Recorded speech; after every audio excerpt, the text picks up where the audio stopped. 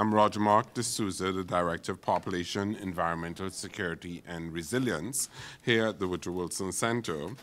And I'd like to welcome you to what our boss, Jane Harmons, calls our intellectual candy shop, where you can come and learn about different ideas and different perspectives, but where you don't get fat on spin. So we're going to talk about a very important topic in that context. As many of you know, we are a living memorial to President Wilson, and in his legacy, we bring together the worlds of analysis, policy, and practice. And this event today is being hosted by our Environmental Change and Security Program, which has just celebrated its 20th anniversary. And we're happy to be launching, together with the Woodrow Wilson Press, the Other Population Crisis, What Governments Can Do About Falling Birth Rates, with the author Steven Philip Kramer. We are here today as part of our project that's being supported, our program that's being supported by USAID, which looks at the linkages between health, population, environment, livelihoods, and security. So I'd like to acknowledge and thank USAID for their support of our ongoing series. Just not too long ago, on April 4th, the New York Times ran an opinion piece which was entitled Bye Bye Baby. And the piece started by saying nearly half of all people now live in countries where women on average give birth to fewer than 2.1 babies, the number generally required to replace both parents over their lifetimes. This is true in Melbourne and Moscow, Sao Paulo and Seoul, Tehran and Tokyo. It's not limited to the West or to rich countries. It's happening all over the world. It then went on to say that this is news to many people, and it's also a source of alarm, even hysteria, mostly in the West. In his book, What to Expect When No One's Expecting, Jonathan V. Last, the senior writer at the Weekly Standard, described a coming demographic disaster from America's baby bust. Steven Philip Kramer, a professor at National Defense University, says rich countries with low fertility should adopt pro-natalist policies to close the baby gap and arrest the spiral of even fewer workers supporting even more retirees. And the article continues that even the usually sober economist recently warned about the vanishing Japanese. So we've been getting some press on these issues, and Steven, who's written this book, is joining us here today to talk about his book and some of his thoughts.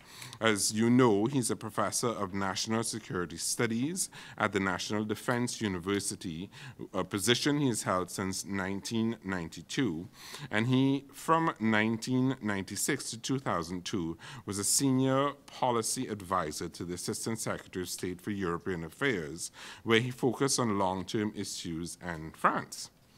And in the spring and summer of 2011, he was a public policy scholar here at the Woodrow Wilson Center, where he worked on this book and completed it. So Steven, welcome. Delighted to have you here. And I actually wanted to start the discussion by talking a little bit about the focus of the book. And in the introduction, you really set this up by saying this topic is related to so many other topics. You say the question of low birth rates lies at the intersection of many of the great themes of human existence on both the personal and national levels. So all the small questions, the meaning of life at a time when sexuality has been separated from procreation, the reinterpretation of the role of children in a society where they are no longer an economic necessity, the tension between individual preferences for small families and the social need for replacement-level fertility, the impact on children of being brought up in non-traditional families or of spending less time with their parents and more in childcare, the blessings and curses of longevity, and the relationship between population and power. So lots of connections, lots of big topics. You say that the study would be incomplete if it ignored these themes, but it would also become unmanageable if it did not focus. So tell us, what's the focus of your book? Well, the focus of the book is whether government policy can make a difference. And it, those questions are really wonderful questions, and it was painful, not to be able to discuss them all. But I did attempt to answer to my own satisfaction, I hope some of yours, whether governments can make a difference in arresting the decline of birth rates in advanced societies. I want to say, by way of preface, that it's a pleasure to be here. The center gave me a wonderful opportunity to research and think and meet some people, became good friends. Gave me a chance to write part of this book. And then, thanks to Joe Brindley, other people, it helped to publish the book. And so I feel a sense of completion, Roger Malkin, being here and being able to talk about it at this particular place, and a sense that, I wish I was still here, frankly. I heard one of your friends say, this is the only way I'll get you to sign your book. This is why I came today. That's completely untrue. Slander, So, Stephen, in looking at the book, I know that you very specifically wanted to talk about low birth rate as a national security problem. And you talk about this in terms of 4 dimensions. You talk about a smaller number of working age people will need to care for a mushrooming population of seniors. That's the first point you make.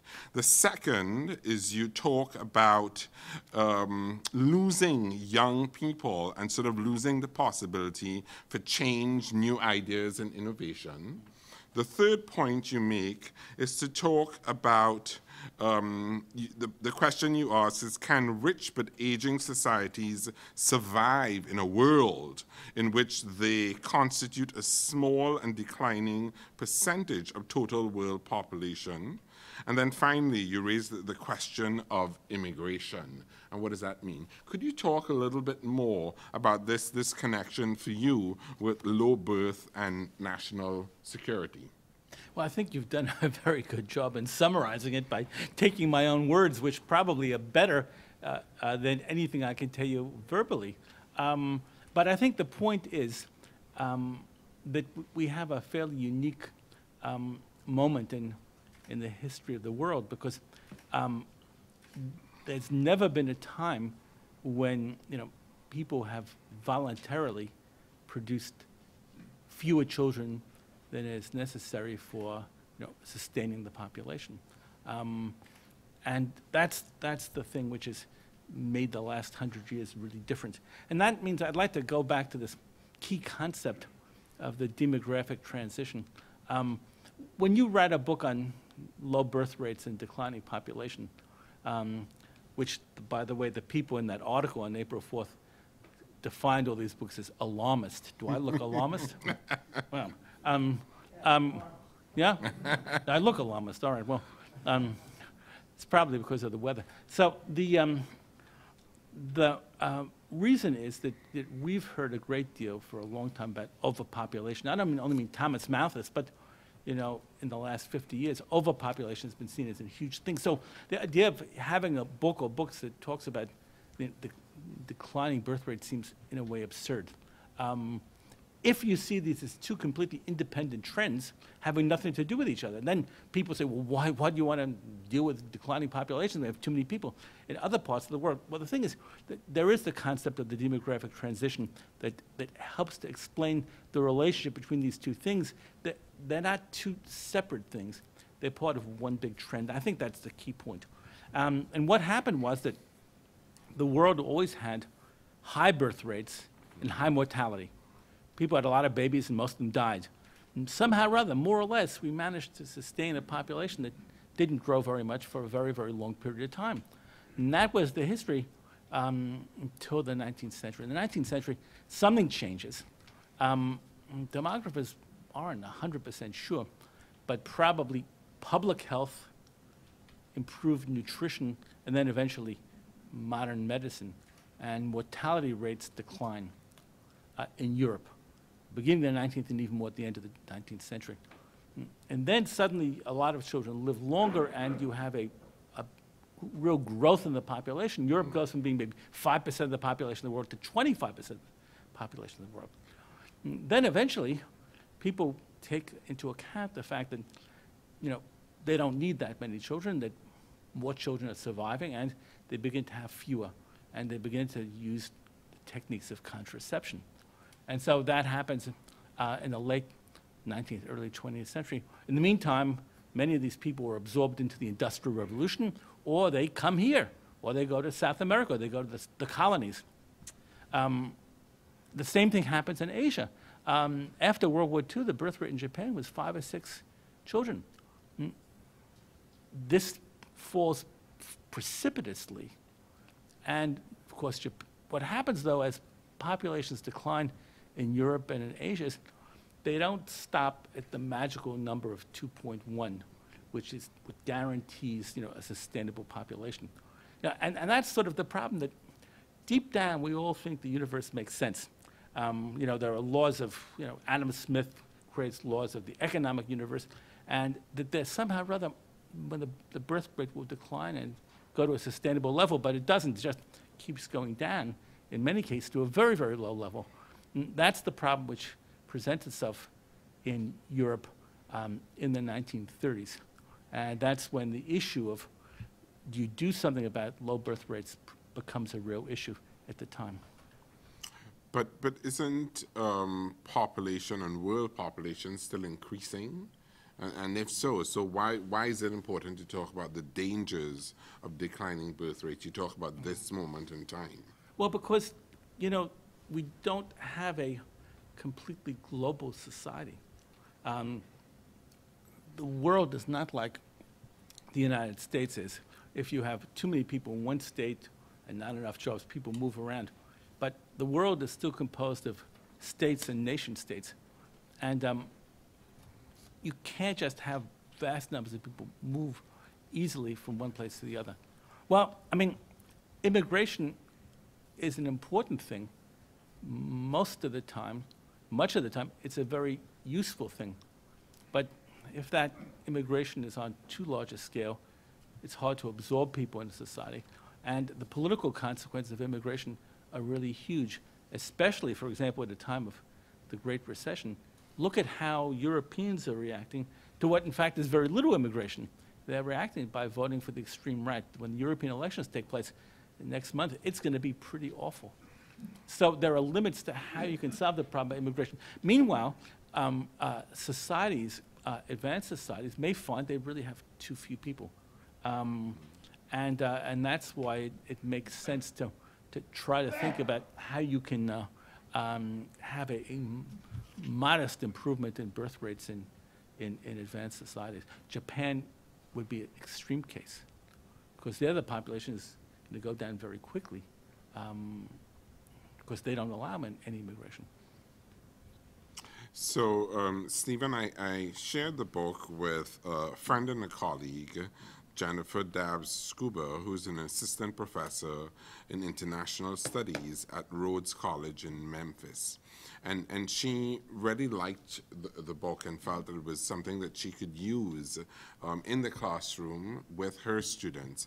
And one of the questions that she asked me to convey to you was saying that you talk about the major implications of low fertility for national security. How did you go about choosing the 5 states that you decided to focus on? And why not choose countries with low fertility, but which are more central to global security, like Russia, China, the UK, and even the US? So why did you choose these 5 states, and why not other states that may be more central to this question, the questions around security? I'd rather turn the question around and make it sort of like the argument by design. What was the deep and profound reasons why the author chose these these, we could throw it up for discussion. In reality, I mean, there's a certain amount of planning, and there's a certain amount of serendipity, and there's also the problem of travel budgets. Well, what I wanted to do, I wanted to include some countries which had successful policies in raising the birth rate, and some countries which had failed or hadn't really tried. And I wanted to have some kind of geographical spread because I wanted to include both Europe and Asia. And for me, that was very important because, you know, like most European historians, I grew up in a relatively Eurocentric world, and I've written a lot on Europe. And I felt that the great need to break out of that, because this is a topic which is global, and you had to talk about Asia. So it was a really great thing to deal with two Asian countries. It's something which was a real pleasure for me. France and Sweden were obvious choices. Those are two examples of countries that had successful programs for different reasons. Japan, the third largest economy in the world, obviously very, very important case. Singapore, because it's a small country that's a terrific laboratory for any kind of political phenomena. And Italy, because, well, why Italy as opposed to some other country? Well, it's an advanced society. You know, I more or less can get through Italian, some very wonderful writing on Italy. And, you know, I had enough money to go to France and Italy, but, you know. And China and Russia don't fit into my categories, which is advanced societies. Russia, what Russia is hard for me to define. And China is certainly is not just an advanced society, it's also a developing society.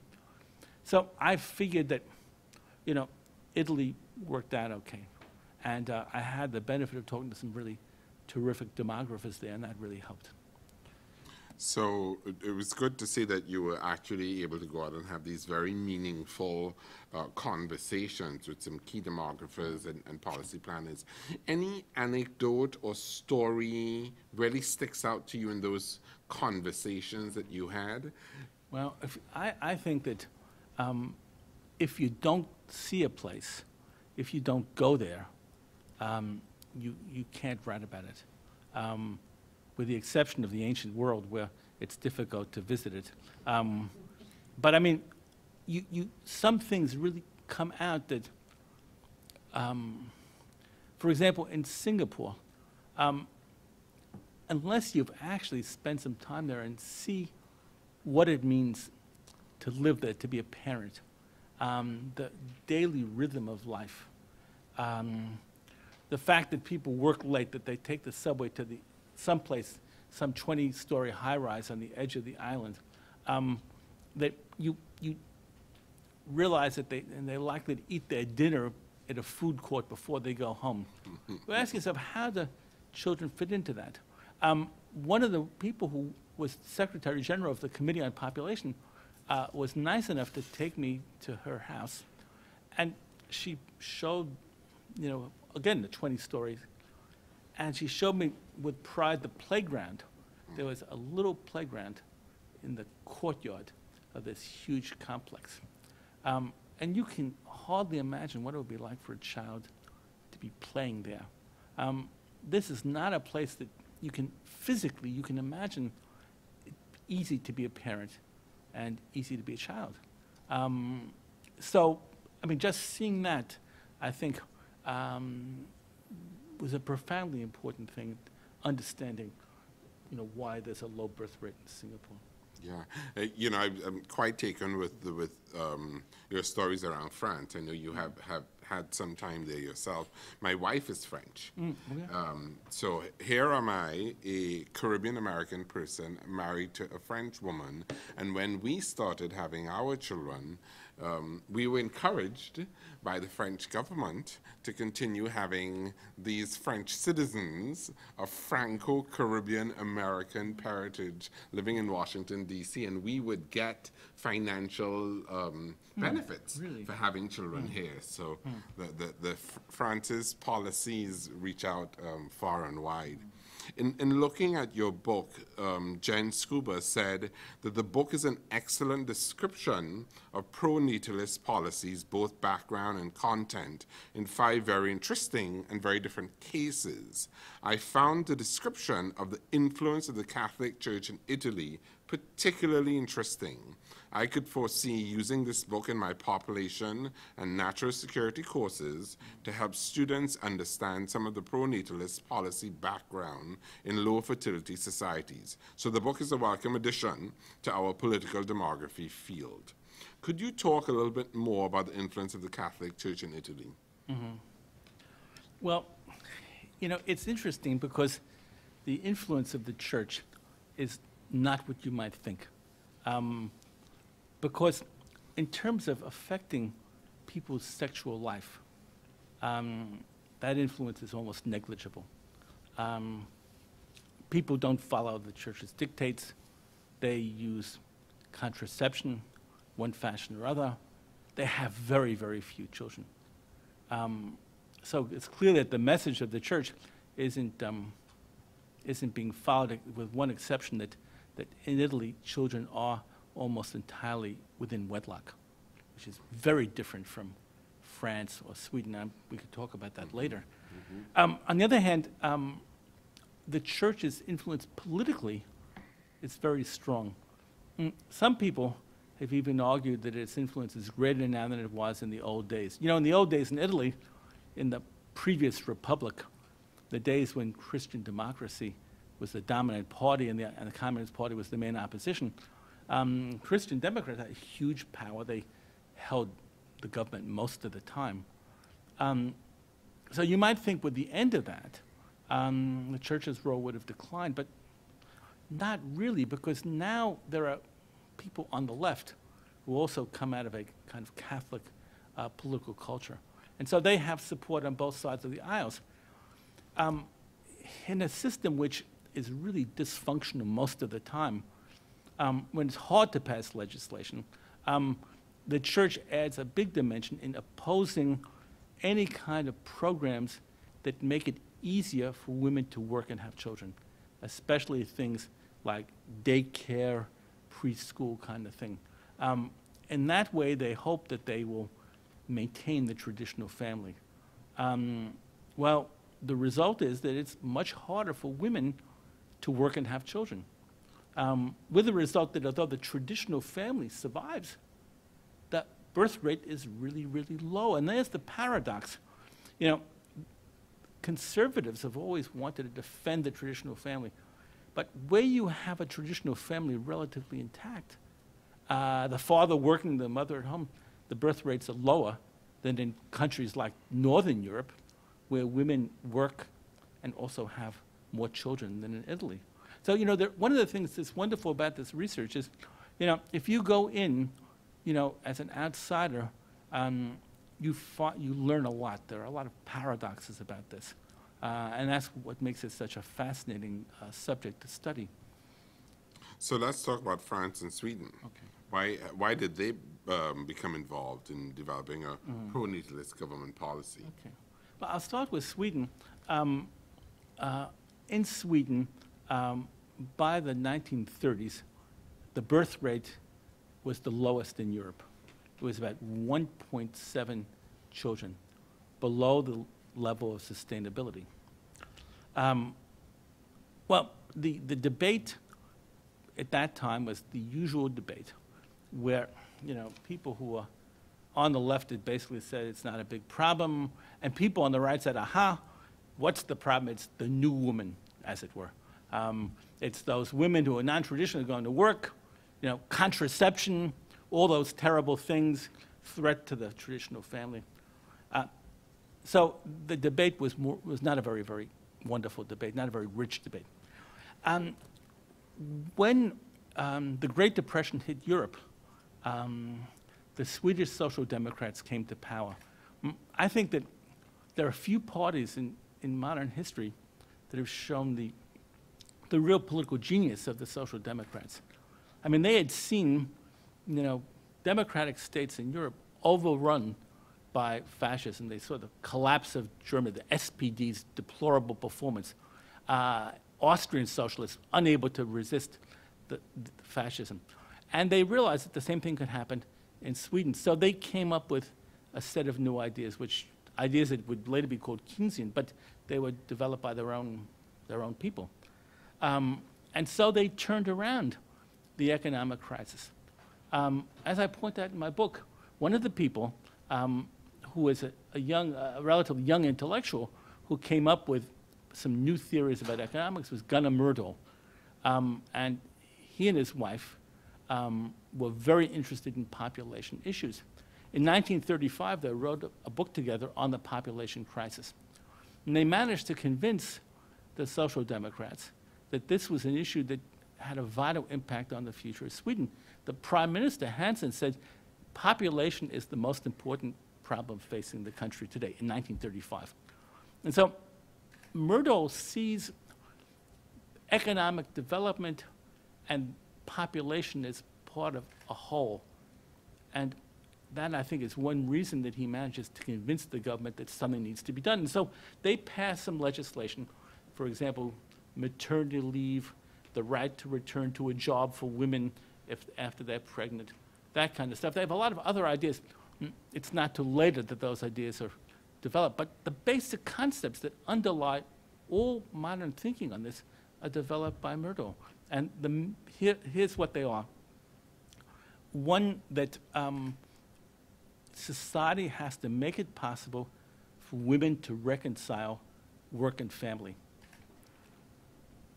If you can't do that, women are not going to have children. Two, children are very expensive, and they make families poor. And therefore, if you want to have children in a society, the government, the state, has to develop a kind of horizontal redistribution where people with fewer children help provide the funds for people with more. The government has to provide funding for families with children. And you have to have housing and education that's appropriate so these children develop well.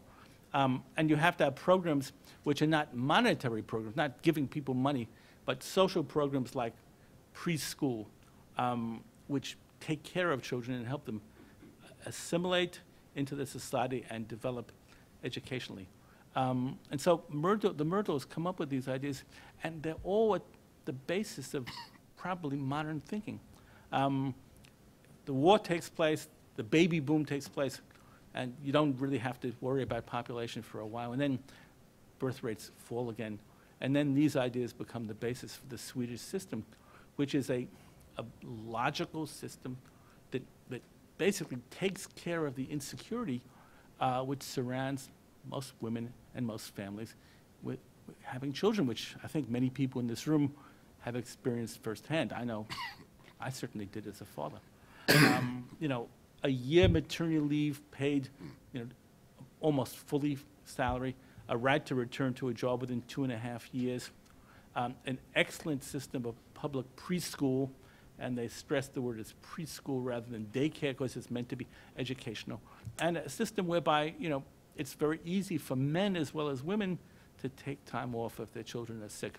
And this creates a much less stressful experience in being a parent, and that sort of keeps the birth rate up. No, it's not huge. It's a birth rate that, fluctuates to about sustainable to 1.7. But compared to much of the rest of Europe, it's fabulous. And so I think the main point here is the economic crisis was linked somehow in people's minds to the problem of birth rates. And that's what did it in Sweden. Now, France is completely different because France became involved in this because of national security in the most direct way. I mean, France had a very different experience from any other country in Europe because, in Europe, as I said, when the demographical transition took place, most countries' birth rates remain the same, death rates rise, a huge demographic dividend, a lot of kids. In France, as the death rate declines, the birth rate declines almost perfectly in tandem, with the result that the French population barely increases in the first half of the 19th century, and often deaths are greater than births in the second half of the 19th century. Well, from the point of view of some economists at the time, that's fine. It kept wages up and so on. The real reason people were doing it, I think, was largely that most people lived on the land. The revolution had divided property into small plots, and you couldn't support a lot of people. You could only have one son to really take over the land. That may be the most important thing. Then comes 1870, the Franco-Prussian War. There's horrible defeat that frankly, nobody in France was prepared for. And people were, at the time, said, among the many reasons they advanced for the defeat was, we once had a lot more people than anybody else, and now there are as many Germans as there are French. And the way things are going, there'll be a lot more Germans than there are French. In fact, in World War I, there were 50% more Germans than there were French. So it becomes a matter of national security. Something has to be done. And so you have a pro-natalist movement. But the movement didn't exactly have a great public relations approach. Because, you can't say, tell women that they should have more children so that you can send them to the trenches so they can die fighting the Germans. That's really going to get women to have a lot of children. You were living in a world of low-tax government. And so there was no financial benefits that were offered. And people went around saying, well, you should tell people if they don't have children, then they can't vote. If you don't have 3 children, you shouldn't be able to vote or hold office or have a public job, all of which was total nonsense because, if most people had few children, they weren't going to vote for members of parliament who were going to cut their, raise their taxes or cut their salaries. It was nonsense. It wasn't until 1939, 2 months before the war started, that the government of the Third Republic under Daladier issues the Code de la Famille. And that is a transforming moment. They basically say, we will pay people more if they have children. People's salaries will be, or wages will be increased based on the number of children they have. You'll get a tangible benefit to be able to afford having more children. And this was done, so July 29th, 1939, the end of the Republic. A few months later, a year later, Vichy. And Vichy, for his own crazy reasons, supports this legislation for different reasons. And then de Gaulle and the resistance come to power, and they preserve it, but they go a step further, which is, I think, the essence of what French policy became. After World War II, and during the resistance, there was a genuine attempt to understand what went wrong. And they linked together the stalemate society, as it was called, the lack of economic growth, the lack of economic dynamism, the fact it was run by old people, the fact that France had fallen behind Germany in industrialization, and they linked it to Malthusianism, not enough children. And therefore, they said, we have to break from this mold. And that leads to the Monet Plan. The French government will plan economic growth, and it leads to demographic planning as well. The measures that are necessary to create population growth are instituted in France.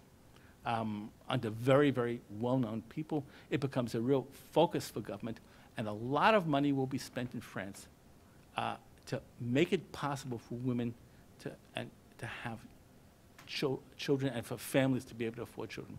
And in the first round, it's the traditional family, more money for the father who's working, the mother at home. That becomes indefensible by the 1960s when women are working. And under the Gaullists, it's turned around so that working women actually get more of the benefits. And so France develops this robust system of support for families, and about 4% of the gross national product is spent for families in both France and Sweden. And these policies are extremely successful, and they become iconic. Nobody in France really, wants to touch them. So that's how those two countries managed to come up with mottos. These mottos are not unique. I mean, Scandinavia more or less has a motto. Most countries are sort of like the Swedish. The French are sort of unique. In Southern Europe, more or less is like Italy, very big problems with birth rates. Spain, Italy, Greece, all the southern countries have very low birth rates. And the great exception, the really puzzling case, is that Germany has one of the lowest birth rates in Europe. And that's another issue that we could talk about later if you want. So thinking of Japan, Italy, Singapore, why did they fail? That's a complicated question because naturally they fail for different reasons. But one of the reasons is that it's a question of timing. I believe that the policies which have been effective to palliate the decline of birth rates have to do with the welfare state. They're part of the welfare state. Now, the welfare state had its rise after World War II, and it began to decline in the 1970s. So countries which started this early on, like France and Sweden, these policies developed and grew and crested with the welfare state. But what happened if the problem wasn't recognized too much later? Well, in the case of Italy, the Italians had a high birth rate. In these years, the birth rate was pretty, above 2.1. And it's not till after the welfare state already is in trouble that the Italians begin to realize we have a problem with birth rates. The same thing is true in Japan. And so the question of timing of when your birth rate begins to really go down, that's a very important factor. The role of the church, as I said, church is an important factor against developing pronatalist policies. Third thing that's really interesting is where you were in World War II. The Axis states, every single one of them, had promoted people going and having children for the fatherland. The Germans, telling their people, at least the ones who were Aryans, to have children and killing off some of the others. Japan, go out and have children for the empire and the colonies and all that. And Italians, the same thing. One of the dumbest things that Mussolini did was to tell the Italians who had been coming to this country for decades because of overpopulation in Italy, thereby providing my wife's family with a chance to come to America, for which I'm forever grateful. Mussolini said the Italians needed more children rather than fewer. So the intervention of government for pronatalism, sometimes for eugenics, means that people in those countries don't want the government to meddle with issues. And so those countries that were Axis states or were somehow rather, like Spain, sort of honorary Axis states, the role of government is seen still in a very, very negative way, or it becomes an alibi for a dysfunctional government doing nothing. Like I think in Italy, it's more of an alibi. So that's another factor. Social values. Can you tolerate the notion of gender equality? Are you willing to accept the fact that gender equality matters? If you really hate the idea of gender equality, then there are going to be no policies at work. Japan isn't really comfortable with gender equality.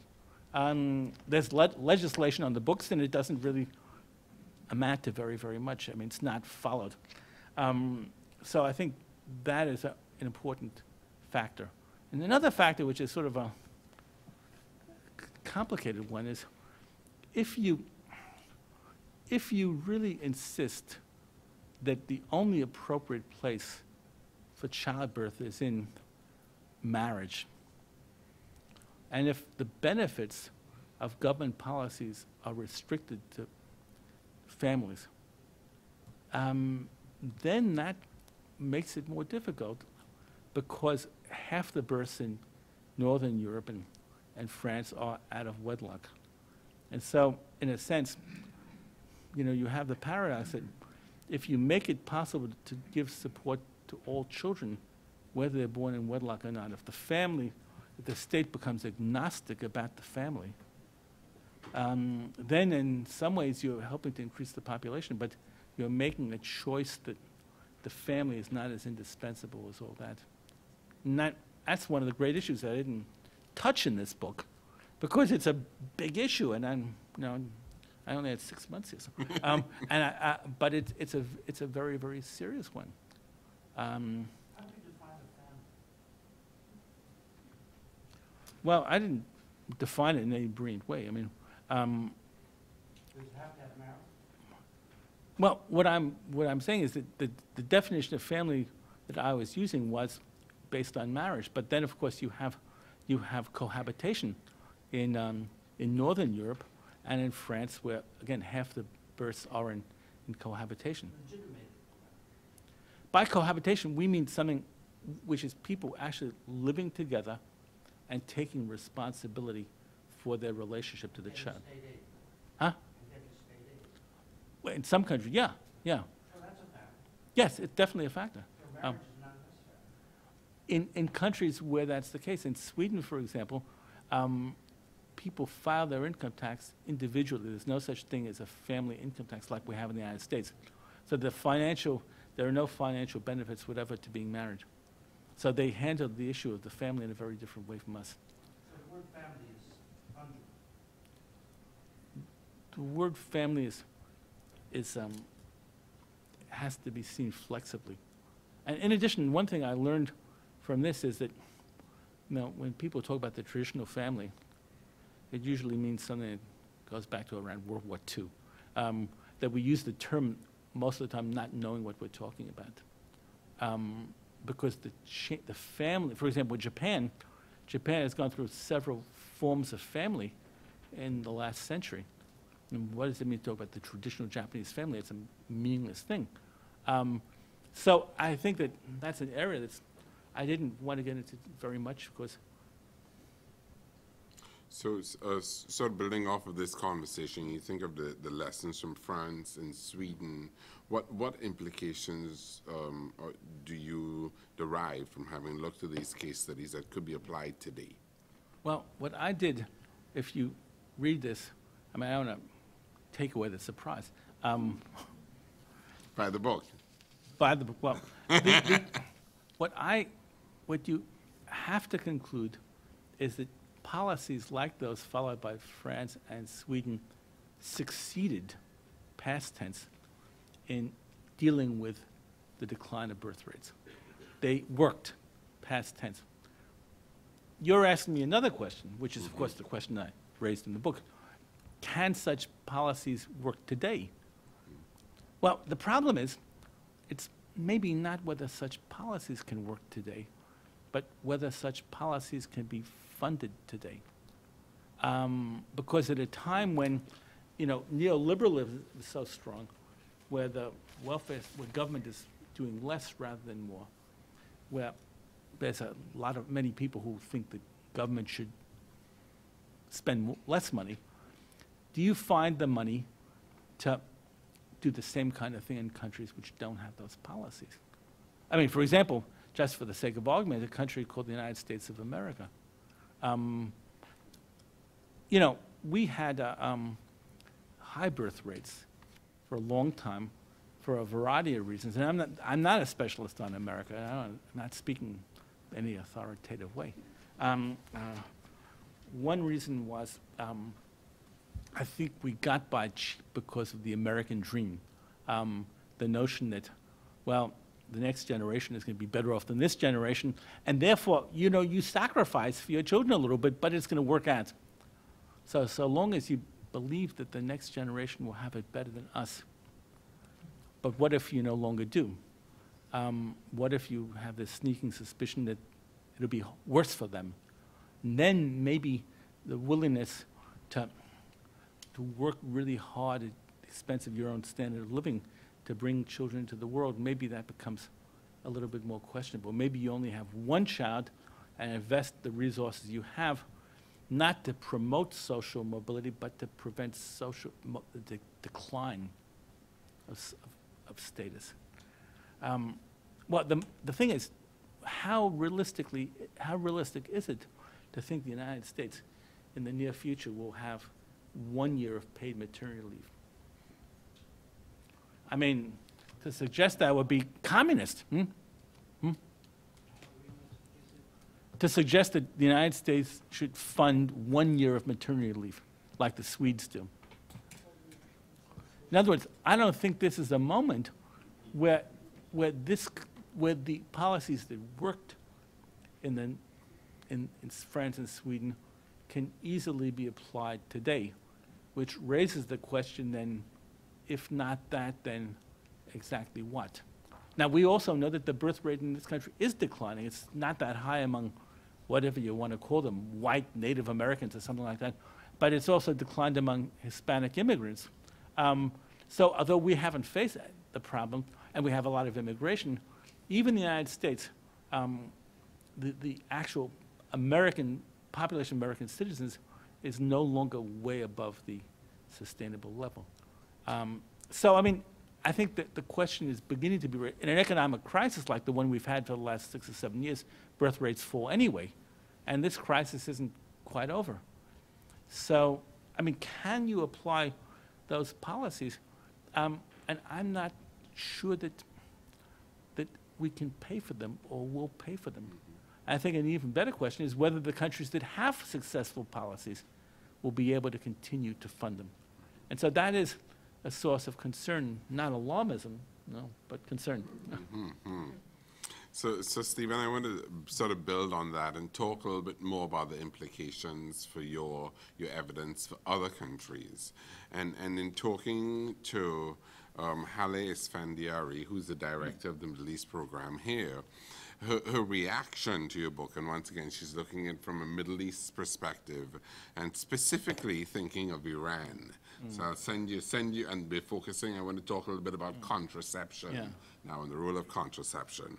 So her message to me, and I'll read this short email: follow the example of Iran, cut off family planning budget, criminalize vasectomy, criminalize abortion, impose heavy fines of any kind on advertisements favoring birth control, impose restrictions on women's access to a number of fields of higher education, give monetary awards to families who have more than 2 children, keep the age of marriage at 13 for girls, ...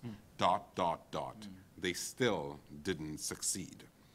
And another colleague of mine, Kaya Jasenska from Population Action International, also took up this idea when she had a look at your book. And she wanted to know, how can we think about your evidence to neutralize current and future punitive measures against contraception?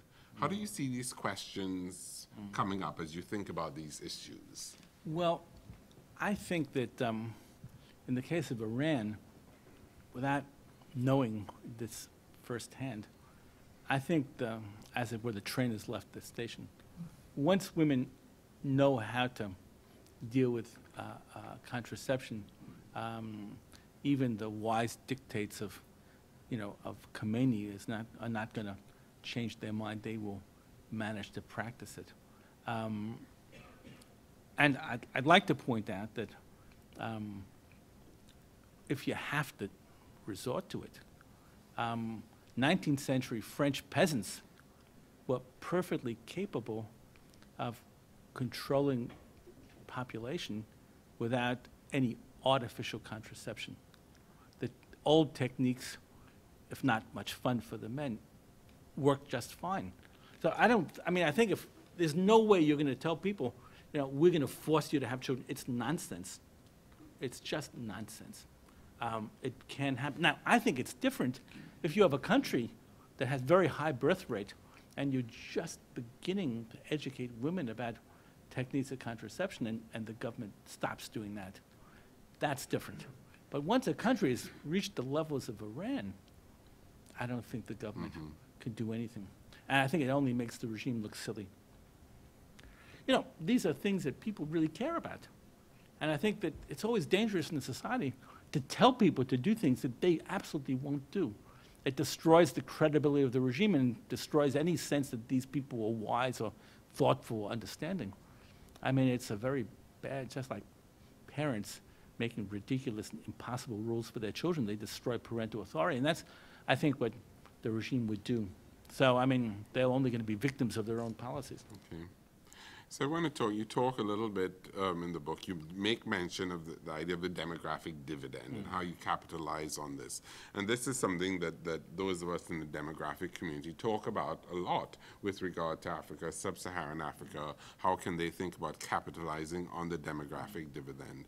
So you seem to imply that if we want to mitigate the consequences of low fertility in the future, we have to think about facilitating a demographic dividend, but also think about creating a strong social welfare-oriented state now.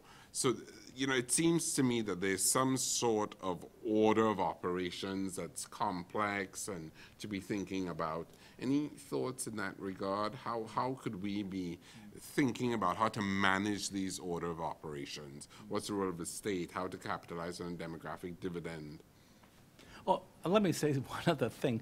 I forgot to mention, I never told you to mention, that anything I say is not meant to reflect the opinions of the National Defense University, the Department of Defense, the United States government, and I don't guarantee they reflect my own opinions either, but that's another. Duly noted. Please. I saw that in the book. All right. Yeah, I mean, it's the demographic dividend was a situation like you had, let's say, in 19th century Britain. A lot more children being born and living, joining the workforce. And the good luck was, just at that moment, lo and behold, somebody invented the Industrial Revolution and the steam engine, the factory, and suddenly you had a lot more people who could work in this industrial plant. And you had a growing population, which probably meant more consumers, sort of. And then eventually that birth rates went down, but that bonus, as it were, helped drive industrialization. So at best, that happens. Not so good, but acceptable, is a place where you have a lot of people, but you don't have an industrial revolution, and you don't have new jobs. And, well, when that works well, they find a nice place to go, like coming to America. Swedes in the late 19th century, a lot of people, Englishmen, Germans, came to America, and that worked out really fine. What's not so good is when you have a growing population, a lot of young people, and there's precisely nothing for them to do in their country because their economy is in free fall or it's a failed state or something like that. And, you may find a situation where there's no place for them to go. Nobody wants. Well, how many more Pakistanis do we have now than we did? Tens of millions of Pakistanis. The population is burgeoning. Where are they going to go? And so that is a recipe for disaster. And there are many countries which have very high birth rates and resources collapsing. Yemen. Yemen is a great example, and it's a country my wife has spent time in and loves. Oil is on the way out. There won't be any oil in a few years. There won't be any oil. It's over. Water is disappearing. And the birth rate is, 5 or 6. What happens to Yemen? And so there's, that's not a place where there's going to be any demographic dividend. The best thing you can hope for is a rapid decline in birth rates. If I were the government in those countries, I would do my best to teach people how to, the techniques of prophylaxis really fast. Mm-hmm. But these, in many cases, are failed state-type places or precarious governments. And so that's where the problems really lie. So a couple quick questions, and I'd like to open it up for discussion. So I'm glad to hear you mention oil and water, and sort of thinking on the global development framework and the emergence of and continuing discussions around global sustainable development goals. What do you see as some of the linkages between low birth rates and, for example, connections to climate change? Is it are there dangers to us talking about this right now at a time when we see the negative impacts of climate change? Well, what I said in the beginning and in the very end of my book is that anything I say has to be reconsidered in terms of the problem of climate change. I mean, you'd have to be crazy to write a book on population, and one that talks about the importance of maintaining a stable population without taking into account the impact of climate change. What the problem is that I wrote this book as broadly as I could, but looking at it pretty much from the point of view of maintaining stable societies. And the assumption was, the working assumption that the world could deal with continued growth of population till a few some decades from now, the high growth countries began to have a fall in their birth rate. But the point is that this may not be the case as climate change goes on rapidly. Now, the most recent UN report that was mentioned just a few weeks ago about how the notion that you could maintain agricultural production at the same level, even in greater level, with climate change may not be the case, that in fact production will fall. If production falls, it becomes harder to sustain the existing population. So what I'd like to say is that, my main point to you is, I've tried to raise an issue. There are three things that I think are important to think about that would be great research projects, but to do these research projects requires collaboration of people from different disciplines. I find it's beyond my ability to think them out myself. One of the problems is, what do societies look like when they depopulate? What would Japan look like, for example, when there are 25 million or 50 million fewer Japanese? We know what shrinking cities are like. We have shrinking cities, but they're shrinking cities like Detroit because of the collapse of an industrial base, but not because there are fewer people in the United States. What happens? What is a society like? How does it function with a lot fewer people, but the same infrastructure and so on?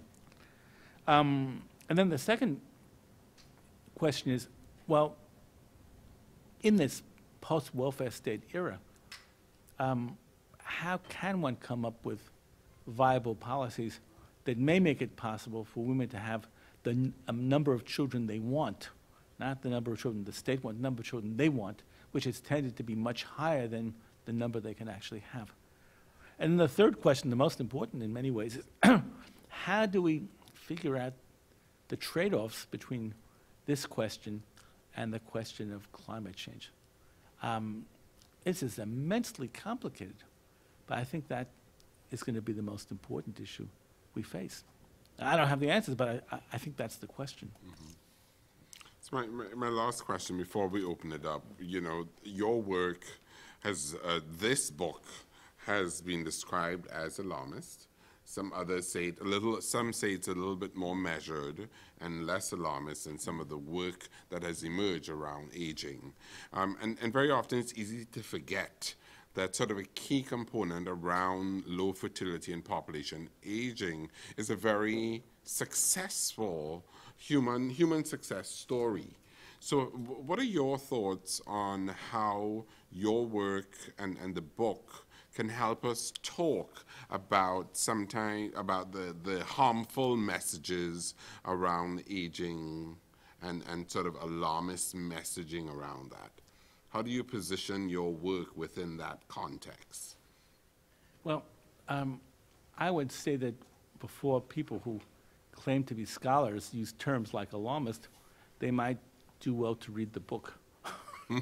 I know it's tedious in this electronic age to actually read a book, but before you describe it and characterize it, maybe you should. It's easy to read. Yeah, and it's short. It's an easy read. So, I think that's, if you read that article, which really burned me up, it eventually goes back to Theodore Roosevelt, as if all of us who are concerned about this are somehow rather taking up the white man's burden. It's such nonsense. And then the guys come up with the conclusion, which is almost exactly the same as mine in that article. Yeah, but that's what.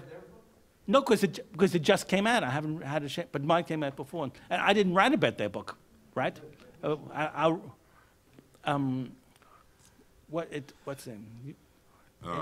You have the name of the. Yeah, thing? I'll have to look and get it. I'll get it Yeah. to you. Anyway, no, I will read it, and and anyway, negative ID in scholarship is like in politics. Better, to be accused by your opponents in politics of having done something terrible. At least you get your name and your word. So I mean, Right. it's not the worst of all things.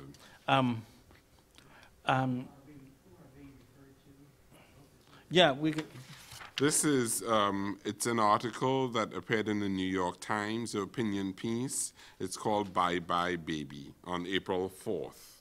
But the authors have just written, Tuttlebum and Yeah. Jay Winter. yeah, they've just written the Yeah. book. Well-known Yes. Yeah. Well, doesn't change. Yeah. Yeah, but they should still watch what they say. Yeah. I'm not saying the book is wrong. I'm saying that the The epithet is conclusions wrong. on your book. You know. All right, so let's open it up. So this is being recorded. It's Oh, why being- didn't you say it's that being before? webcast. Oh, well, then I wouldn't have said anything I said. Too late. So I'd ask you, as we come around with the microphone, please identify yourself and give your affiliation, and we'll take probably 2 or 3 questions, have you respond, and then go again. So please, yes. My name is Lincoln Day. I'm a demographer. I've been a published demographer for, I think now, about 65 years. And you had me worried until about 2 minutes ago because you didn't show any recognition in what you said about the existence of limits of environmental, limits of resources, limits of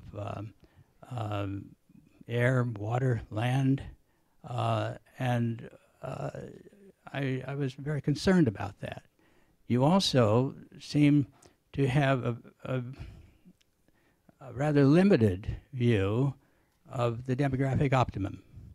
I would suggest that there are 3 things, 3 characteristics of the optimum population, no matter what the resource base for that population is. I think one of these is low mortality. I take that as a good thing. Another one is an unchanging age and sex distribution. You want to get away from these peaks and troughs resulting from great changes in births or deaths or something of that sort. And the third, of necessity, because of the existence of limits, is 0 growth rate. And so far, I haven't heard anything about that Okay, from you, great. but I haven't read the book. On the other hand, I have written and researched myself for, as I say, some 60 years. Good to have you here again, Lincoln. Well, Yes. oh, So you let's wanna do take, yeah, several let's then. take a Yeah, okay. few. So, Hi, I'm George Topic. I'm from National Defense University, and I would be interested in your views on fertility, what you call the fertility trap, and that sort of critical mass, and under the characteristic or under the term of choice these days, unknown unknowns. What your thoughts are about that? okay. And yes, please. Right here behind you. My name is Matthew Feely. I'm formerly of the National Defense University and currently an adjunct professor at Columbia University in New York City. I'm a big Steven Kramer fan, and today's talk reminded me why. Thank you. I thought it was a great presentation. But I do have one point that I'd like to challenge you on, perhaps. You mentioned that one of the tenets or reasons for being concerned about decreasing population concerns a smaller working population having to support a mushroomed senior, older population. It seems to me that, and I'll try to make this brief, it seems to me that for any population, any working population to support a retired population, you have to have enough wealth generation to apply it to that retired population. And whether that wealth comes from a return on human capital or on real capital, machinery or whatever real capital might be, computing, etc., shouldn't matter. And so if a country is developing enough wealth, it should be able to support the retired portion of that population. And so I wonder if we are in a situation now where the productivity gains from real capital investment may be adequate to support the older retired group, that supporting that retired group is not a problem, no matter how small the working population might be. And I also wonder if Adam Smith really is alive here, because with the decline of the working age population and the parallel decline in the need for labor due to the increased productivity of real capital, the two might actually be synthesized in a way that's quite healthy for society. Great, thank you. So a few questions for you on limits, sort of looking at the demographic optimum population, low fertility trap, unknown unknowns, and thinking of productivity gains from real capital development. Let me deal with the last question first. And just mention, I don't know if anyone else here is a lover of silent cinema, but one of the great silent films was a film by René Clair called À nous la liberté. And I mean, I recommend it's a work of art, but at the end of À nous la liberté, this factory is just cars and things are just being churned out of the factory, which is now totally automated. And all the workers are now sitting around fishing and having fun, with the exception of the two heroes who are real anarchists who decide that they want nothing to do with organized activities, and they go on being bums. But I think, you know, at various times we've thought about the possibility of a society that was so productive that human labor could be almost eliminated. Matt is sort of touching on that. But, you know, one of the problems is that that fantasy is always about an egalitarian society. And this one isn't. Less so. So who's going to support the people who are not the upper 0.1%? That may be a problem inherent in what you're saying. And then there's other things which are kind of labor intensive, like who takes care of old people, of whom there'll be a lot of old people. Who takes care of them? The Japanese are developing robots. Would you want to be taking care of a robot? They're also developing sex robots, which is another story. I mean, would you want your golden years to be spent by having a robot taking care of you? I mean, and if not, then who are those people going to be? Well, are they going to be people imported from poor countries, paid low wages to look after, you know, old Japanese or Americans? Or so, I mean, there's a lot of truth in what you're saying. Again, it's one of the areas that has to be really investigated. I mean, I see this as the beginning of a study, not an end.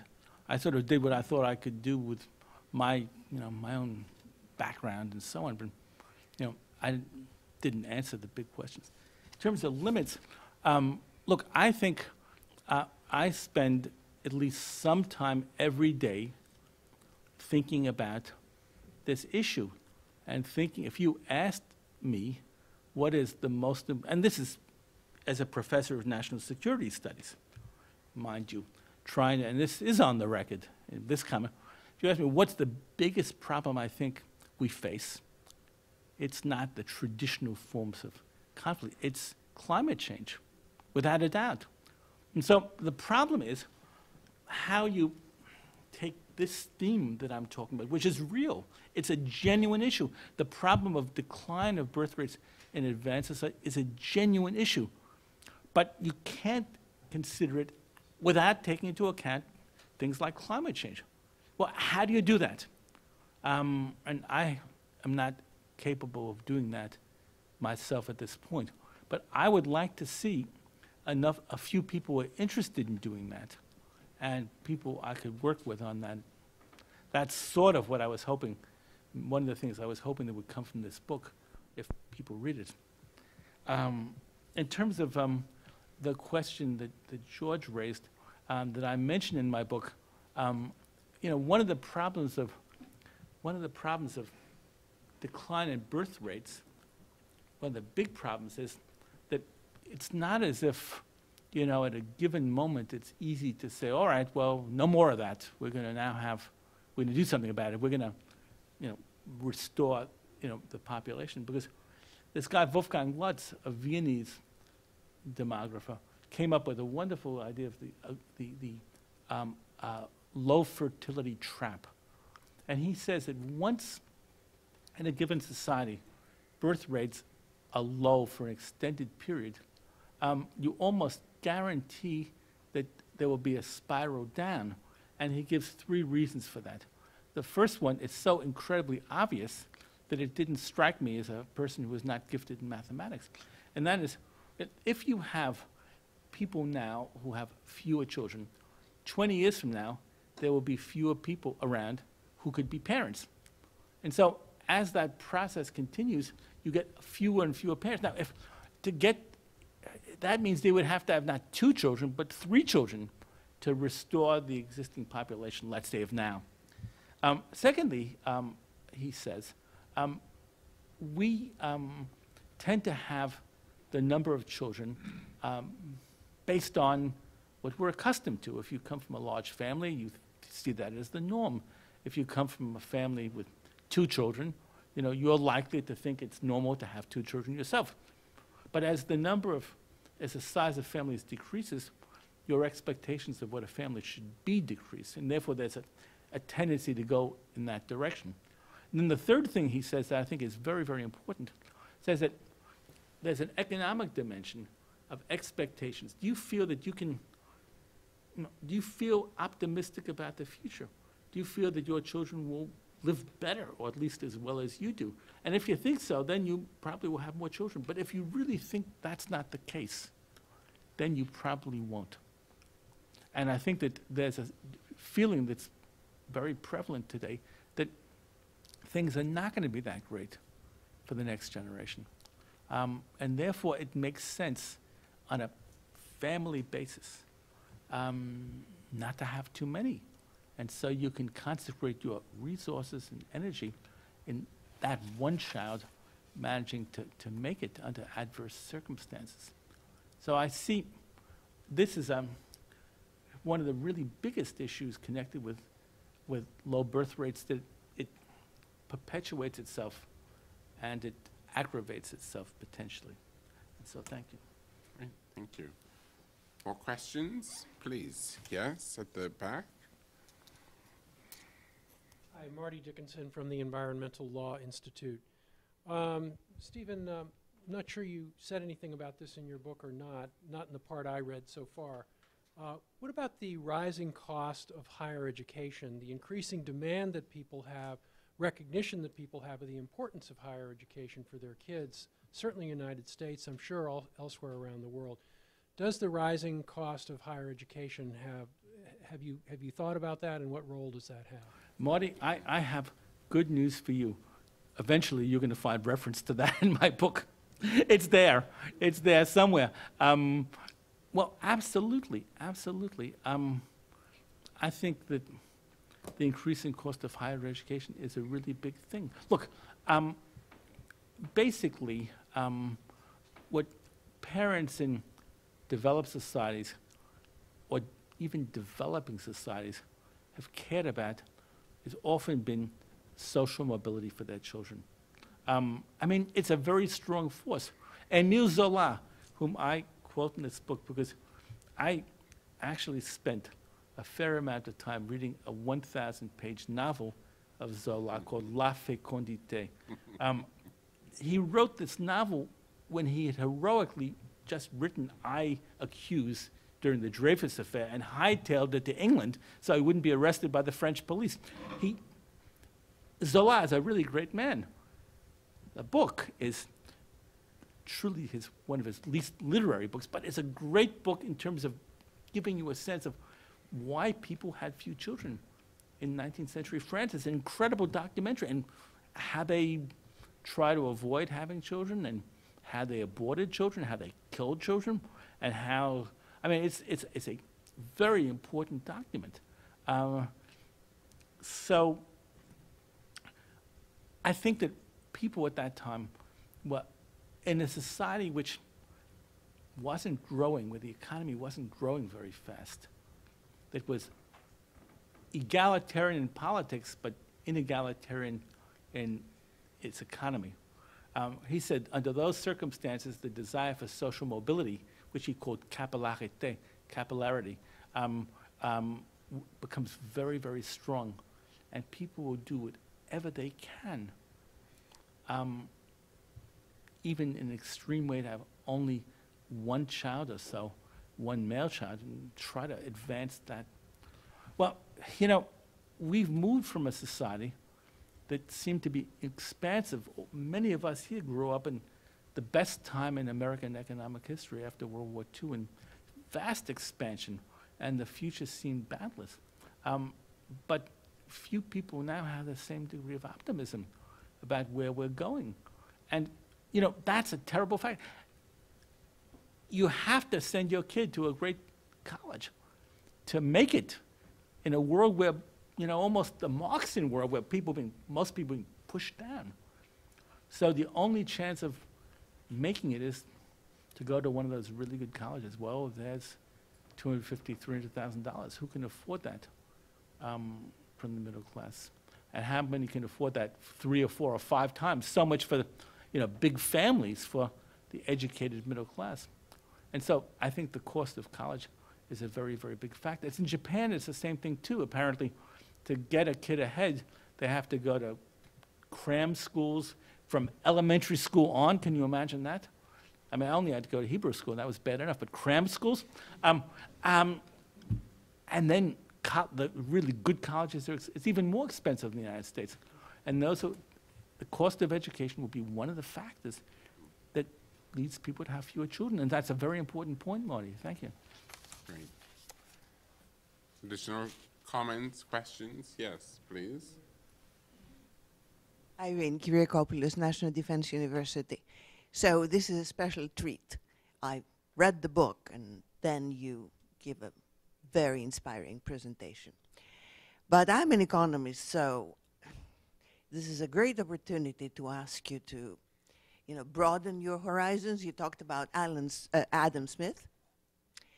So when I was reading the book, you know, I was thinking, this is all very much a preoccupation that it cannot be thought of but in a national context. So birth rates are falling, but that makes sense. It's a national security issue from a national perspective.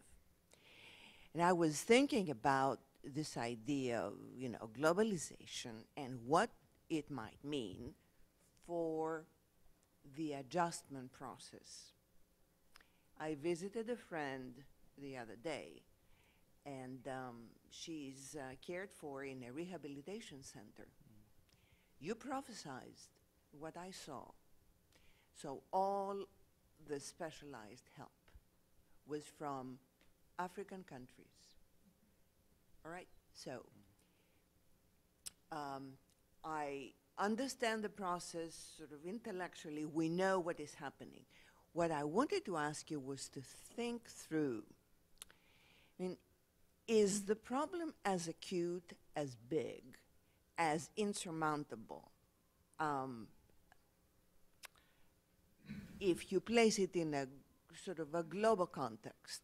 So I don't have anyone to care for me when I'm old, someone who lives in my area, but someone from the other side of the world will come. Is this different from the case where my brain scan is read by someone in India? I mean, of course I know there's a difference, but I'm talking about the adjustment process, you know, not from a national standpoint, US, French, Swedish, but from the standpoint of an adjustment. This is the world we have made. This is the world we have been shaping through policies. So if you open it up, I mean, would you be equally concerned, less, more? But thanks for really taking a very difficult topic and making so much of it. Well, I thought I was sort of gotten through the the hard questions. So thank you very much for takes an economist and one of one's friends to. Look, I mean, you have pointed at, one of the really big tensions. Of course, it's perfectly legal now to get your brain scans read in another country.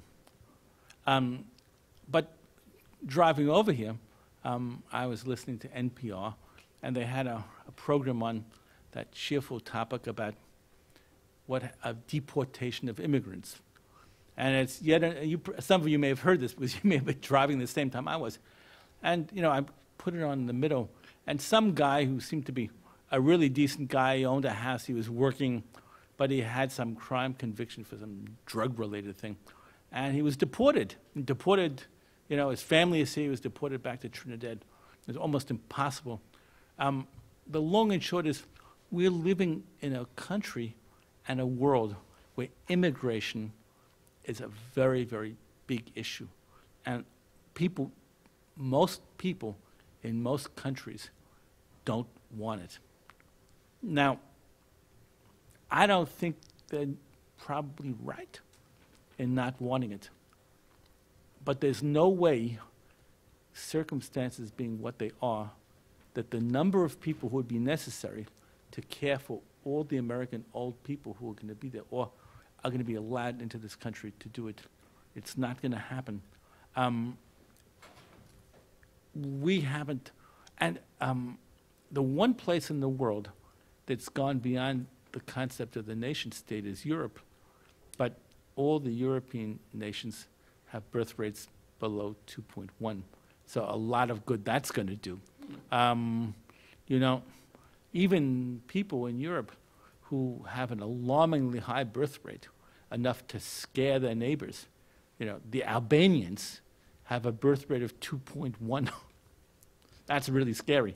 But I guess if you have a birth rate of 1.3, the Albanians are coming. But, so I think we have the problem of the nation state, the problem of immigration, the problem of failings, they all come together. And of course, climate change will make this much worse as various places may become uninhabitable. And so, when you take this issue and you go just one step, you inevitably get involved in other issues, and it becomes incredibly complex to decipher. So thank you, yeah. Great. Well, thank you, Stephen. It's been a really fascinating and insightful conversation. So the other population crisis, what governments can do about failing birth rates, is available to you outside. We here at the Wilson Center will write up a summary of this discussion today. So I'll encourage you to visit our blog, New Security Beat, to see that summary. So thank you. Please join me in thanking Stephen. I encourage you to step outside and have a look at the book and purchase a copy. Thank you, Roger. Thank that you. was really fun. Thank you. That was nice. great. I appreciate your good questions. Steven. Hey. Excellent. Get out there and talk to your fans. Oh. Yeah. First thing. Ah, c'est déjà fait. OK. Enchanté de vous voir.